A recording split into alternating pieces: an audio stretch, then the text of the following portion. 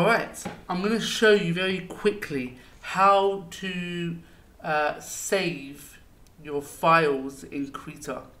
It's very important when making a file that you save it as two different file types. You need to save it as a Krita file, so you can always come back and edit it. And then you need to save it as an image file, so that you can put the image on other documents. So, here's how to save it as a Krita file. Go to File, Save As. See, I've saved these already. I'll call this Avengers. Files of type. Make sure Krita document is selected and hit save. Okay, simple.